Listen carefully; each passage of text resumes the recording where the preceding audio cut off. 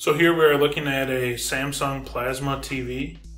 We are going to take a look at the different boards on the back of the Plasma TV and describe what each board is responsible for and the common problems or symptoms that can be shown by a TV and which board is most likely responsible for those problems and symptoms. Some of the boards will overlap with these problems and symptoms. So there could be multiple boards that could cause no image on the screen or other symptoms like that.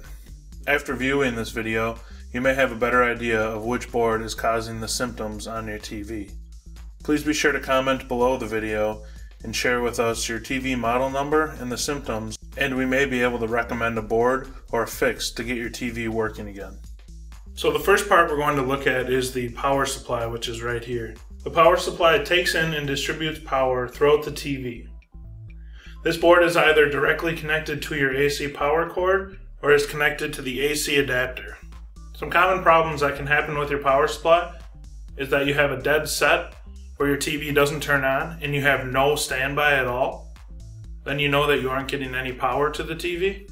You could have a situation where you do have standby, but you can't get the TV to turn on. That could also be caused from your power supply. You could have a bad power supply also if your fuse blows. This power supply has a few different fuses. If you replace the fuse or fuses, as some have multiple, and you plug the TV back in and that fuse blows right away on the power supply, then you know that there's something else wrong with a different component on that power supply. The main board, which is located over here, typically manages your accessory inputs and outputs and houses the TV tuner. So this is what sends the signal from your HDMI ports, your RCA connectors, your VGA input. All your different inputs go through here and then are connected elsewhere on the board to get the picture on the screen. If the set in total restarts on its own without you doing anything, it could be your main board that is causing that.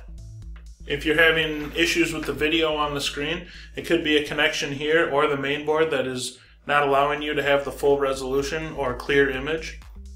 And again, if any of these inputs don't seem to be working with your TV, it could be a bad connection here. The first thing I would recommend you do is take your source video.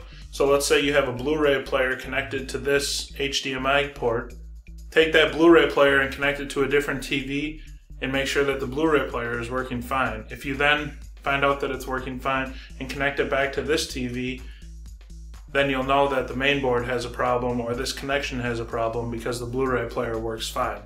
The y-sustain, which is located right here, can also be called a y-sus board, a y-main board, and an SC board.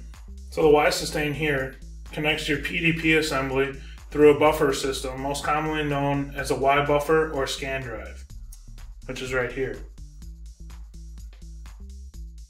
Some common symptoms of a bad y-sustain: the TV shuts down and power cycles. So that would be your TV turns off and then turns back on again and then turns back off and such. So it's running through a power cycle. If you have no picture on the screen, this could also be the y-sustain. Or if you have a dark picture on the screen. If you have a flashing screen with shadowy sections, this could be the y-sustain. If your TV makes a popping noise, which is usually quite loud, and then you have no picture on the screen, this could be caused from the y-sustain. So the Y-buffer can also be known as a Y-scan drive. This Y-buffer again is what connects the y-sustain to the panel. These orange colored connections right here are built into the actual TV panel and then are what connect to the Y-buffer. So if you have a problem with any of these ribbon cables here, they will not be repairable as they are connected right into the panel. A common symptom of a bad Y-buffer board is if you have black horizontal lines running across your entire screen. They would run all the way from one side to the other. Over here we have the X-sustain board. Some common terms for the X-sustain board is X-sus, X-main, Z-sus, Z-sustain, and SS board. Some common symptoms that your TV is showing that could be the Z-sustain is you will typically have a picture of some kind on the screen, but it tends to look very red or purpley. The picture could be very dark and flash a little bit. You could be getting slow motion effects on the TV as the panel isn't charging and discharging pixels correctly. So that could be some common problems. That could be your y-sostenibilidad.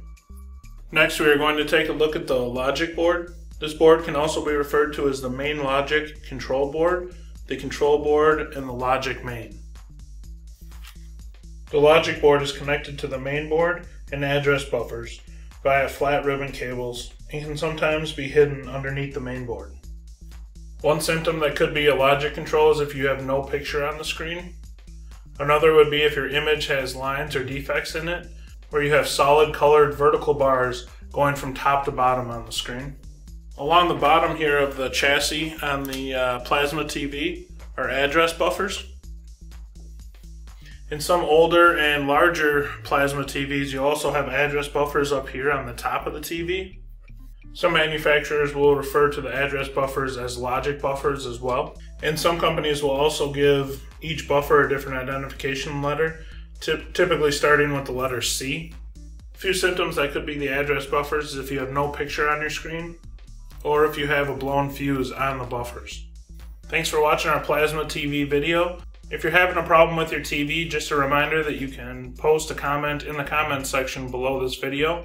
Please be sure to include your TV model number and the symptoms that your TV is showing, and we will respond to an answer with the question on what we think is the best fix for your problem. Thank you for watching one of our many tutorials here at shopjimmy.com. If you have any further questions regarding your repair, simply post a question in the comments section below or call our award-winning customer service team at the number on your screen. We strive to learn and share new TV repair tips every day. Subscribe to our YouTube channel and grow with us. Share our videos with your friends and help us spread the savings. And don't forget to hit that like button